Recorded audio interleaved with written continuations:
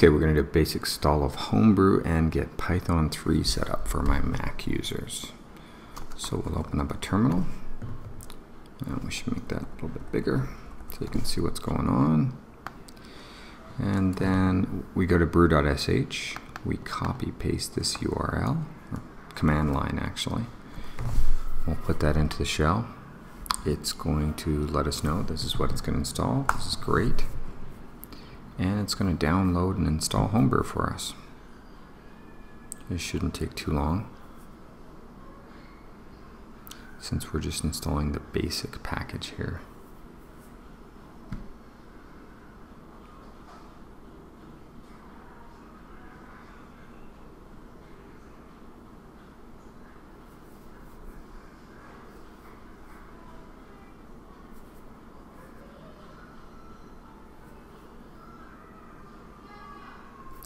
And that's pretty well it. So there's brew help, like it says right here, if you want some more information. So we can do brew help. Lets you know what the major commands are.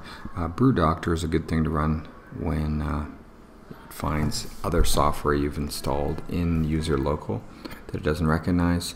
So you can run brew doctor. Brew update is very important. So you should run this, every day, every week. It goes out and gets the information about the latest packages that are available, and then brew upgrade. And I'd run brew upgrade right now, but there's really nothing to upgrade. So we're going to go ahead and you could do a list. So I could say, let's list the things that match Python 3. There's nothing there actually. What I want to do is brew search Python 3. Because I don't have Python 3 installed, I couldn't find it obviously. So it's going to go out and search for anything that looks like it matches Python 3.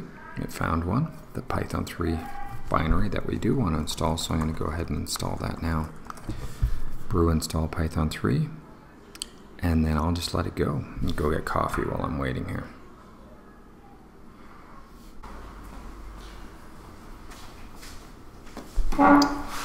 And that looks like it's done. So we should be able to test it out. Say that Python 3 minus V shows us that we're running Python 3.5.2.